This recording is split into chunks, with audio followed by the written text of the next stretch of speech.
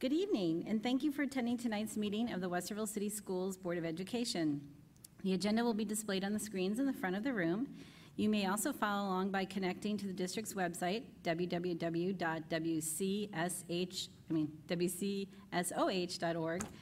Click on the district link, then select Board of Education, Board Docs Agenda, and then tonight's meeting. There will be two opportunities to address the board this evening, the first being agenda item 6.01. The first set of public comments is relative to agenda items 7.01 through 11.04. Please state the agenda items you are referencing at the beginning of your comments. And then the second opportunity to speak is agenda item 12.01. There is a sign-up sheet located on the table in the back of the room if you would like to speak this evening. Each speaker will have 5 minutes to address the board. A timer will be shown on the screen. And with that, Ms. Hendricks, will you please call the roll? Mr. Byrd. Dr. Nestor Baker. Here. Mr. Velardo. Here. Mrs. Davidson. Here. Ms. Cotter. Here. Would you all please join me in the Pledge of Allegiance?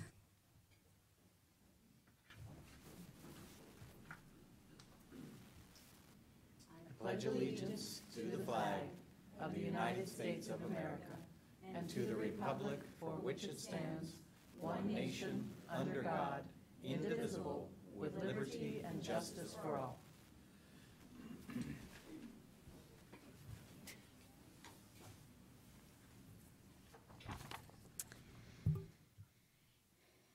Okay, the next item on our agenda is 3.01, recognition of Heritage Middle School in the Middle School Track and Field Championships.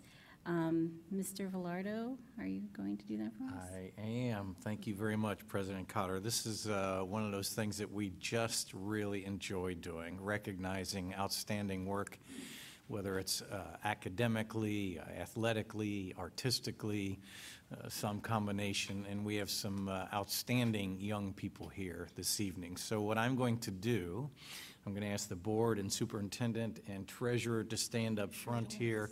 I'm going to go to the podium and read a resolution, and then your coach will bring you all up one by one. So give us just a minute while we get situated.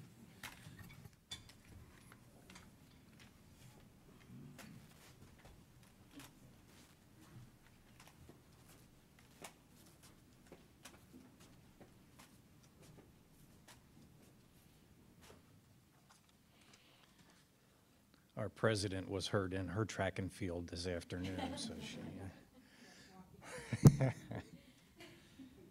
So we are really, and I just get to share with you, but this is from the board and the administration. We're just really excited to have you all here so that we can recognize your outstanding work. This is in recognition Heritage Middle School Track and Field Championships. And I'm going to read a resolution, then invite your coach up to share just a few moments. Resolution of commendation for Heritage Middle School. Whereas a number of students from Heritage Middle School in Westerville qualified to compete in the second annual 7th and 8th grade OHSAA State Track and Field State Championship held on Saturday, May 12 at Lancaster High School. And whereas the contingency from Heritage, pitted against 15 other top qualifiers in each event, was led by coaches Patrick Acox and Molly Miller, and whereas each participant displayed and came away with valuable lessons in sportsmanship, respect, and camaraderie, and whereas Heritage's 4x200 meter relay team, James McCreary, Frederick Yaboa, Michael Doncor, Caden Saunders finished in second place, and whereas Caden Saunders won the state championship in the boys 100-meter dash with a time of 10.99 seconds, and whereas Brooke Holloway took first in state in the girls pole vault event with a winning vault of 10 feet, therefore be it resolved that the Westerville City Schools Board of Education and Superintendent commend Heritage Middle School for its stellar showing at the state track and field meet and thank them for bringing honor and distinction to our district and community. Congratulations to this team.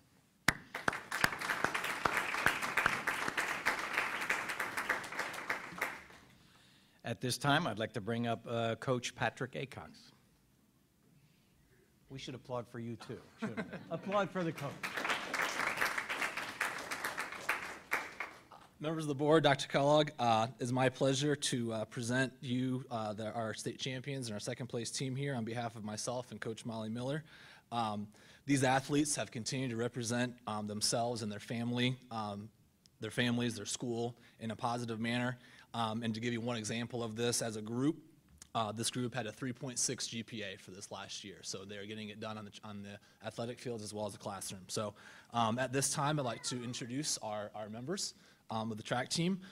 First, we have our 4x200 meter relay team. We have James McCurry.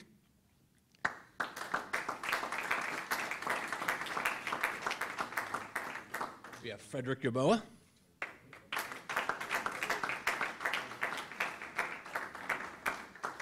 We have Michael Donker.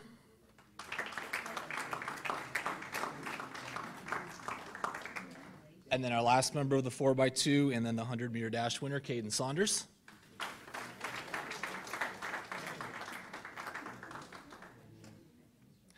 And then our girls pole vault champion, Brooke Holloway.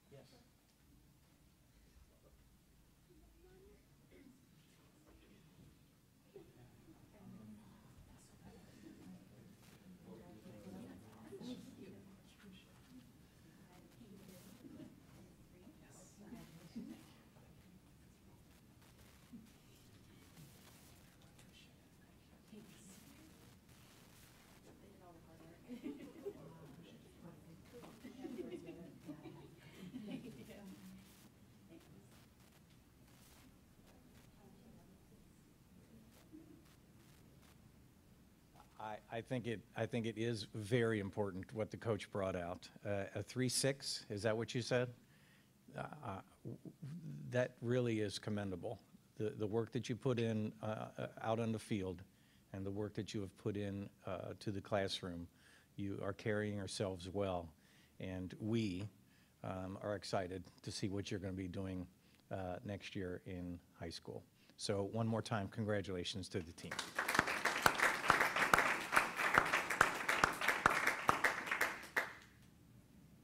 Want me to congratulate Drew, too? Yes. You get a resolution, too? I'm just picking up the frame. Oh, you get this resolution. Carrier, Oh, yeah. okay. How about a hand for the principal?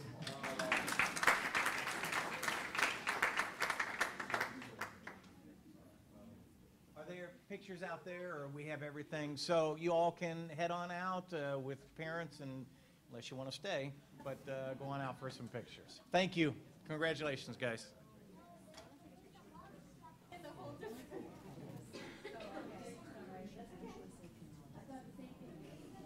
Is that what I read? Yeah, it doesn't say contingent. I'll have to. I'll have to read it. Check and see. I'll have to read it. I mean, normally You're good at that. well, normally I read it, but I could have. Let me see. So your hands are, that's just gotta be really painful. It does. It's okay. Here, give me the crutches when you sit down, I'll put them back here. Thanks, I appreciate it. Okay.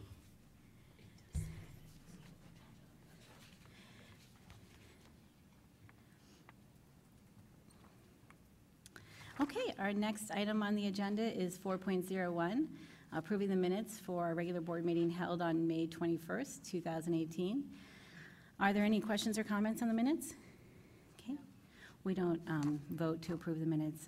It's just a matter of course. So moving on to agenda item 5.01. There's nothing on the agenda there. Agenda item 6.01 Nobody signed up for public comments, so nothing there. Agenda item 7.01, no financial things tonight. It's moving right ahead. Agenda items 8.01 through 8.10. Mr. Hershiser, are you covering that for us? I am. Thank you, Madam President. Members of the board, Dr. Kellogg. Oh, I'm sorry. Give me 1 second. Can I have a motion and a second to discuss those agenda items, please? So moved. Seconded. Thank you, Mr. Hershiser. Sorry about that. That's okay.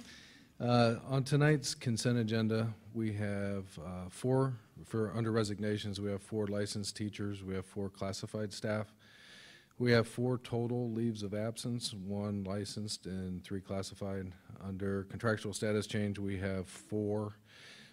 Change of assignment, including 5 clerical for summer employment, and we also have 13 bus drivers who have offered to help with subbing in our custodial department.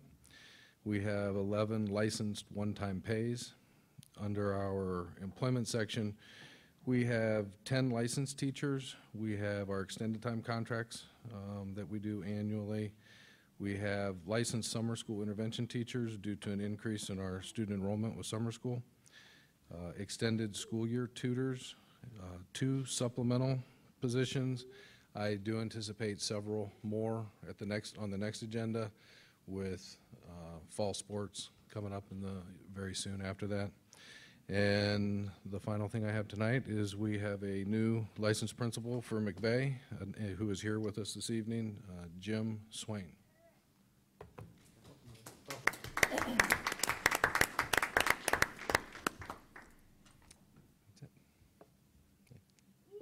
Are there any questions? No questions, just a welcome. Yes, welcome. Yep, welcome. Can you please call the roll? Dr. Nesterbaker. Yes. Mr. Velardo. Yes. Mr. Byrd. Yes. Mrs. Davidson. Yes. Ms. Cotter. Yes.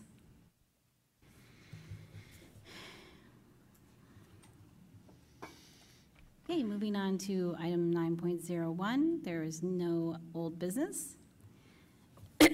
Next agenda items are 10.01 and 10.02, some new policy changes. Is there anyone going to discuss this? Okay. I can talk about the content plus. Okay, is there anyone here for the other one, or Definitions? the definitions policy? Ms. Hershiser, did we have anyone for the definitions policy?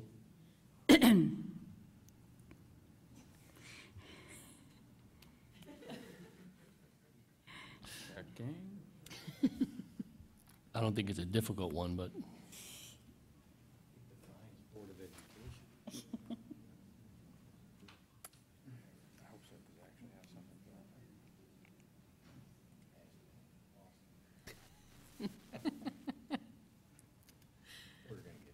how many hats are you wearing this week?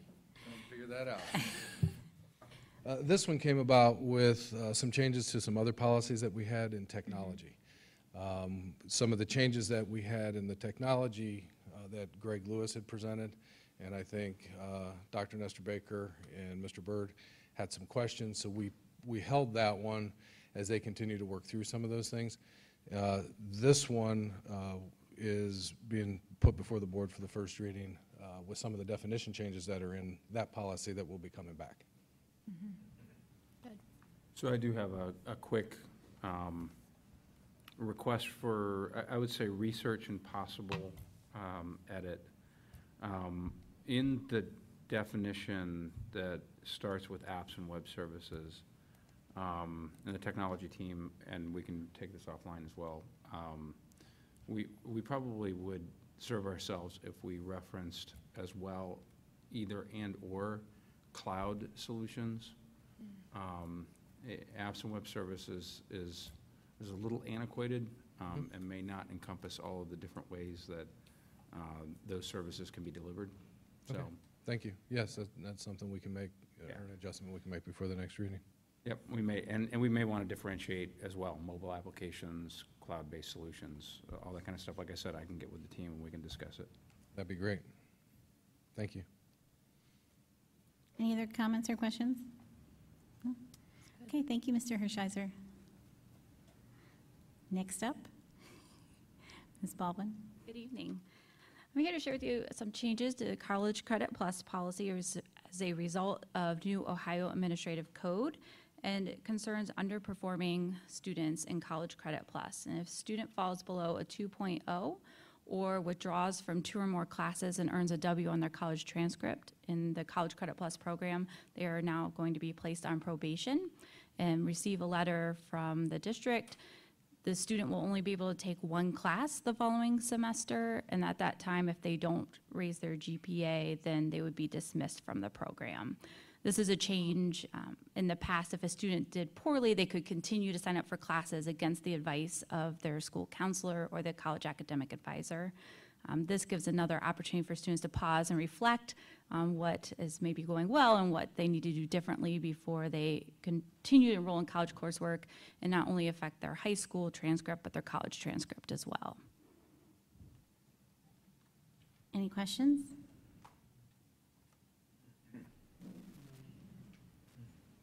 Okay, thank you so much.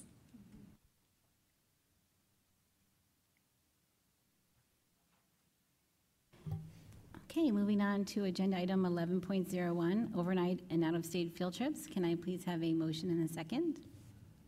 So moved. Second. Can you please call the roll? Well, Oh, sorry, just a question, sorry. It says team bonding. I'm just wondering what team. What, I was going to ask that same question. Instructional clinics. So just a little bit further clarification for those two? Cross-country team from South, okay. And then the north? The instructional clinics, do you know anything about that? Music?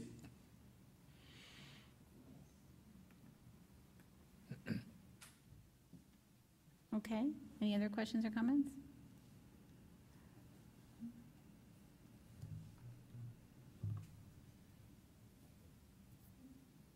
Okay, please call the roll. Mrs. Davidson? Yes. Mr. Byrd? Yes. Dr. Nestor Baker? Yes. Mr. Velardo? Yes. Ms. Cotter? Yes.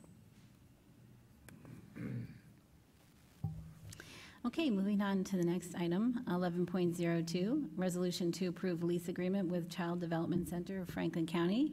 Mr. Dorn? Oh, can I please have a motion and a second? Second. Okay, Mr. Dorn, go ahead. Good evening, President Cotter, Vice President Davidson, members of the board, Dr. Kellogg and Mrs. Hendricks.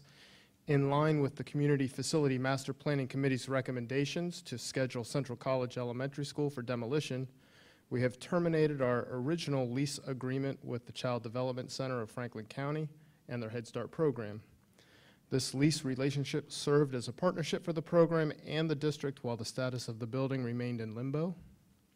Now that the building is slated for demolition, we have come to a new lease agreement where the CDCFC will incur the cost for keeping the building open through an increase in rent and a maintenance account held in escrow. In April, our facilities team went through the building's components to determine the estimated cost of keeping the building viable for an additional year. Those expenses are now included in the CDCFC's actual costs.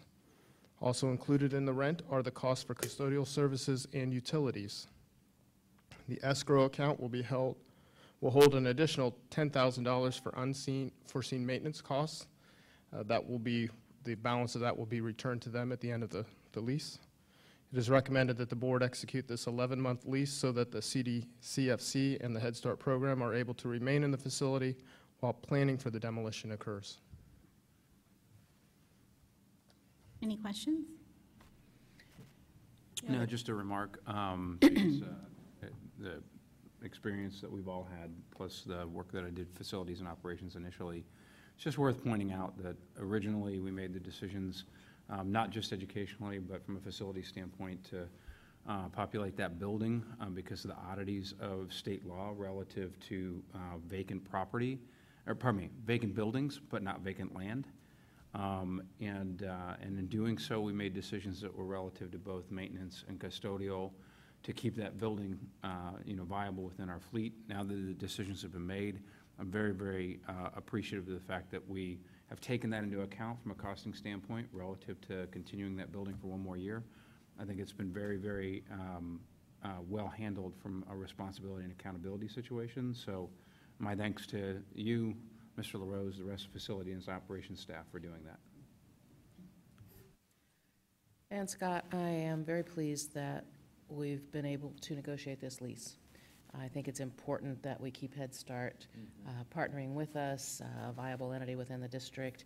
They serve an important need for the children and families, but they also serve this district as well, as the children come to us with better preparation in their early childhood programming. As we move forward, if indeed, as appears, that we do tear down that building, I hope that we're able to work with Head Start to identify another location that makes sense. I know we've talked about that a bit, but their role here matters, and they're more than just a tenant. They are a true partner in what we need to do with our children in the district. So as we go forward, we need to keep them in mind. But I'm will glad we were certainly able to continue to try negotiate and this, work and with thank them. you for that. Yeah, thank you. Can you please call a roll? Mr. Velardo? Yes.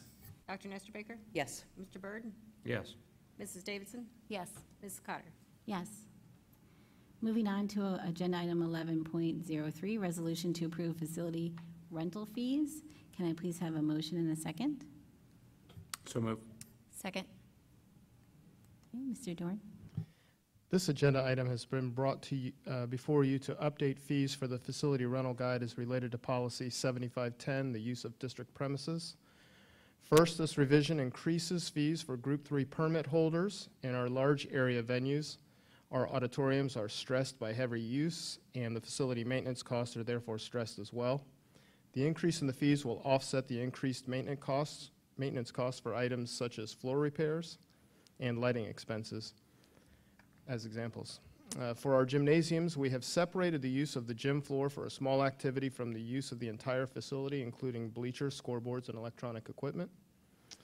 Next, additional fees have been included for parking lots and waste management. We are currently unprotected from someone requesting parking lot space for an event like a car show. With regard to waste management, large group rentals such as a multi-day athletic tournament or an auditorium performance recital have completely filled our dumpsters before our district's use for lunch services on the next Monday. This requires an additional trash pull currently at our expense. These costs may now be passed on to the contract holders. And lastly, 2 personal fees have been modified. We have for your approval the formula used to calculate the hourly rate for technical personnel. That formula is based on a salary schedule, and that salary schedule changes annually. So we will update the amount in the facility rental guide once the calculation is approved and the salary schedule has been set. Additionally, the supervision fee has been adjusted. Supervision fees are incurred by contract holders, not the district, and they have been in the same for a number of years. It is recommended that the board approve these fees for the new fiscal year. Any questions? Just a quick one, in going through preparation for tonight's meeting. I notice, and I've heard some of this feedback before from the community, that we differentiate on a much smaller population of end users than some of the other suburban high schools, relative to nonprofit versus community versus all the different variations. I know that occasionally each year we hear something about a non-school entity that is frustrated with how we're structured.